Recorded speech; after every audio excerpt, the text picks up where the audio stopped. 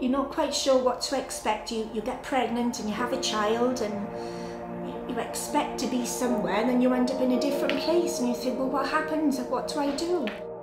Well, Caitlin was born in December 97, and when he was about, say, 4 or 5 months old, I thought there was something not quite right about his development.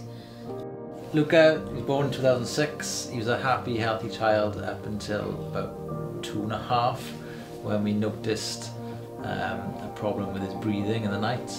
Anya was quite dependent at first. She needed a lot of support. She had feeding issues as well, yes. Basically, Bethany, from the day one, we knew that she had Down syndrome, so that was fine. Because he couldn't really do anything. He couldn't sit up, he couldn't crawl. Go in and attend in a normal nursery wasn't possible. We didn't know what to do. It was devastating, if you like, because we didn't really understand what his life was going to be.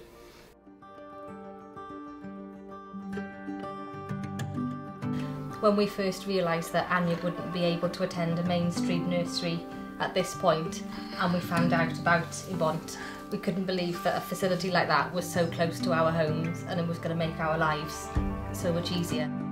It was brilliant. I was really anxious about going back to work. I thought, oh my gosh, how is she going to cope? How am I going to cope? Anya is genuinely happy there. She's excited to go in the morning, and she's often disappointed to come home at night. And if she's happy, we're happy. Going to Ybont, I think, opened a whole new world to us, because we were able to get support as parents. We were able to get some advice around his education and which direction we needed to go in. It was a lifeline, because at this time Luca was awake most of the night, and when he was asleep he had to have constant oxygen monitoring, and we were chronically sleep deprived. Ybont was the only place that we could leave Luca, and he was safe for us to leave him.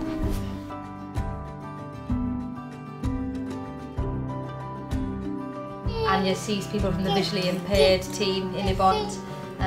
Physio come and do exercises with her there as well. Sessions in the jacuzzi, which I know she's absolutely loved. They had a light room that we could use, and I think it played a really big part in Caitlin's development. So we just had so much support of them, and I was always crying on their shoulders. If Ybont weren't there in the future, it would make things very difficult for families like us. I've been able to return to work part-time, and we're confident that Anya is in the best hands with the best facilities, with the most knowledgeable people so close to home. I'm not there now, I'm only there for play scheme, but it's nice to know that it's there for other people. But it's an invaluable resource which, if it was lost, I think a lot of people would be affected.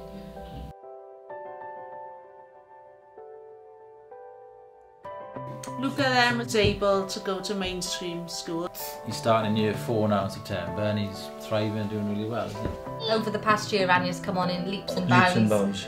She sits unaided, she's almost crawling, she's standing. The things that was important to us was for Caitlin to have a good education. Caitlin now plays table tennis in the British development squad, and he's in the Welsh squad. All of that, really, if you look back at the journey, having that support at the beginning, giving somebody good grounding and all the tools that they need to be able to go forward with their life.